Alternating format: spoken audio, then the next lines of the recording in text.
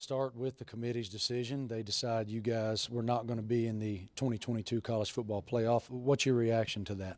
Well, we're obviously disappointed. We wanted to see our team have an opportunity to play and get in the playoffs. But, we're going to get an opportunity to play someone somewhere in a good game, and that's going to be an opportunity for our players to create value for themselves and show what kind of team we really have.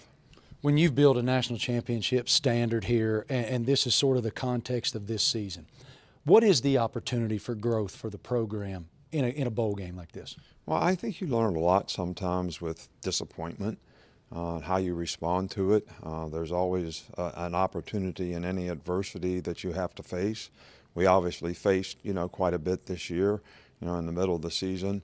And I think the players responded to it well, and this is going to be another opportunity for them looking forward to be able to respond in a positive way and build on the future.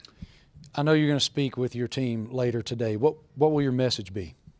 Well, I just think it comes down to, trying to establish the kind of respect that we'd like to have for this team and what we did and didn't accomplish, what we did and didn't do.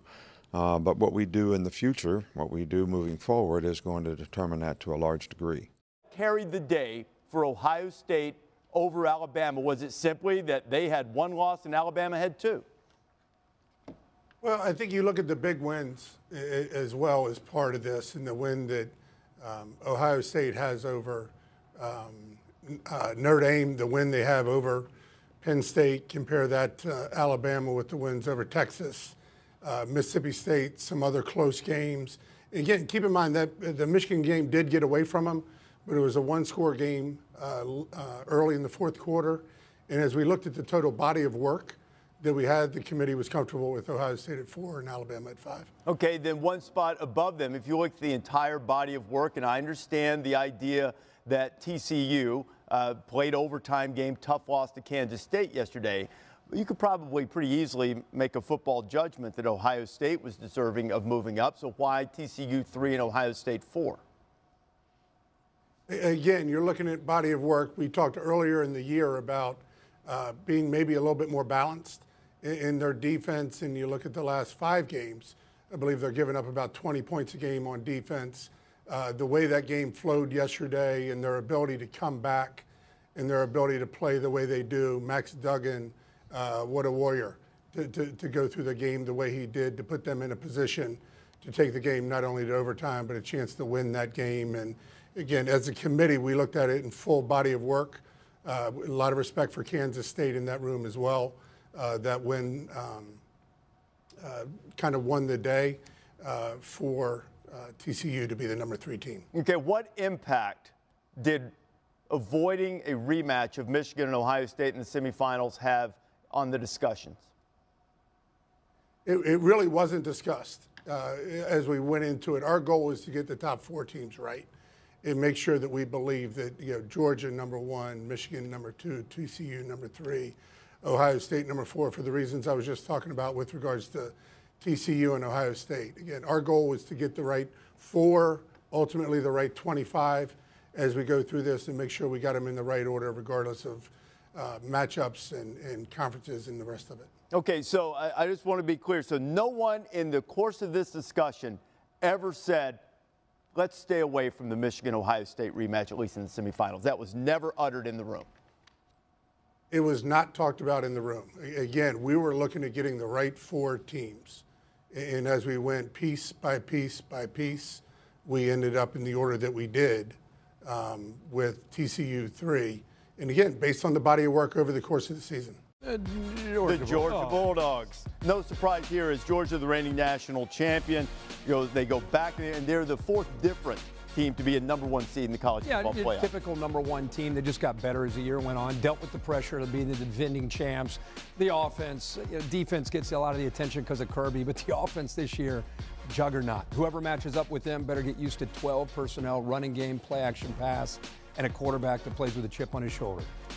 Alabama, Clemson, LSU previously have been number 1 seeds in the college football playoff. Now Georgia joins them at 13-0. And number 2, we assume we're about to see Michigan here. There they are. How about Michigan? Soft non-conference schedule to start the year, but that win against Ohio State on the road, that was an absolute statement. Winning it by 22, and this is a very complete team offensively and defensively. Of course, we know about the injury to Blake Corum at running back. They're going to need J.J. McCarthy to continue playing the way he's been playing these last 2 games versus whoever they end up facing in the semifinal. But right now, this is the most explosive offense I've seen from Jim Harbaugh. And Saban's pretty good. I know Corum's down. Donovan Edwards looks good. And the players behind Gene Wojciechowski dancing with it. Yeah, that is a confident ball club.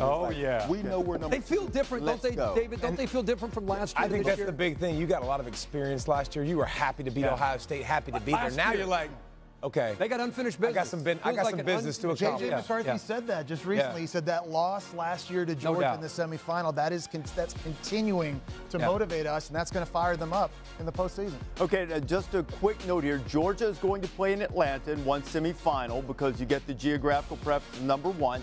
That will place Michigan in the Fiesta Bowl in Phoenix. And the question is, will it be a rematch against Ohio State or someone else sitting at number 3? Let's have a look at the 3rd ranked team. Hey, all right. TCU holds its place. This is what you expected. I will admit, somewhat surprising. I thought Ohio State would get that 3rd spot. What do you think? TCU has earned this spot.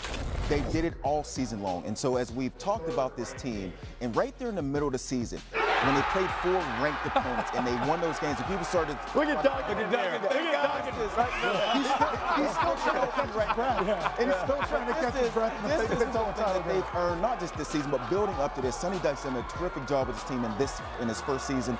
But this is the respect that they've earned this spot, and it speaks to what they did all season long, not just yesterday, not just losing in overtime in a 3-point game, but what they've done all season long. They deserve to be at number 3. Well, I think the thing with TCU all year long was a lot of close games, right? Back and forth, and you heard Boo talk about it, the chairman. He said defense had to improve. You saw the defense improve a little bit down the stretch, but we know they're explosive.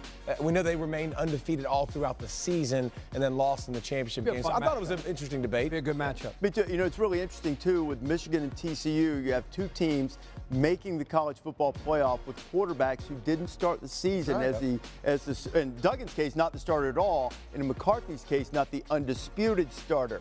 Now, TCU said that they're the 2nd team to make the playoff when unranked in the preseason. I want to posit this and build a little drama here. Ohio State, been playing the conference championship game, have the blowout loss. Alabama's got the closer losses. Maybe we're back to a 2017 thing, and while we spent last night saying TCU or Alabama, maybe it's Ohio State or Alabama here at number 4.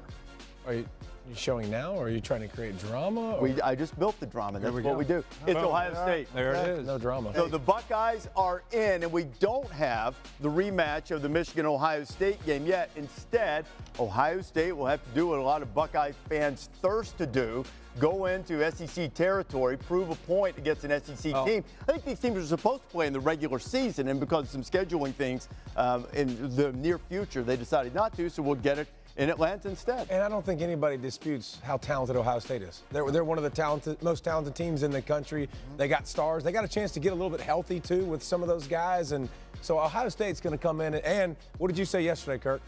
What did you say yesterday? I can't remember. in the many flights, what did you say yesterday about everybody's going to tell them for the next however many weeks? They're going to be poor mouth for 3 or 4 weeks. Yep. They're going to show up, whether it's good enough or not. There's always a team that shows up disrespected. Yep. And there's nobody that should show up more disrespected and angry than Ohio State. It's a team the committee liked all along. They were number 2 in every college football playoff ranking up until last week. The resume stands for itself. Impressive win against Penn State and Notre Dame. And also from the eye test, too, watching them, they're much more complete than they've been in years past. Their defense is a lot better this year under first-year DC Jim Knowles. Ohio State, this is a team that is going to be looked at as backing into this Final Four. What better way to try to earn some respect? I would argue two teams in 2 venues in the postseason are the toughest. A good LSU team in the Superdome. Mm-hmm. You don't want to play that game. Nope. And playing Georgia in Atlanta. I mean, you talk about energy in a building. Mm-hmm. So if you want to try to get redemption, there's no better way to get redemption, if you can, to try to stand up to Georgia, Kirby Smart, in that building. There's a lot of people at home right now shouting, too, because of what they last saw from Ohio State, right? Losing by 22 points and getting blown out at home against Michigan. People got to remember, though, teams have gotten beat badly before and still got in, right? Happened to Georgia back in 2017, took a bad loss against Auburn, still made it in. Notre Dame got beat bad by Clemson in the ACC title game by over 20 points in 2020 and still got in. Over the course of the year, the entire resume, Ohio State was a dominant team, scoring a bunch of points and playing better defense, and that was reflected in the college football playoff rankings each and every week. This is the third worst loss, to your point, by an eventual playoff team. It's the second worst to the Notre Dame loss that you mentioned. The difference with the Notre Dame loss is they had beaten the team that beat them early in the season when they played Clemson twice. But the 22-point loss by Ohio State will be the third worst overall by a team that eventually made the playoff field. Note, too, that on New Year's Eve, what a way to ring out 2022. 8 o'clock Eastern Time, Georgia and Ohio State in the Chick-fil-A Peach Bowl. That will be preceded by the Verbo Fiesta Bowl, Michigan and TCU.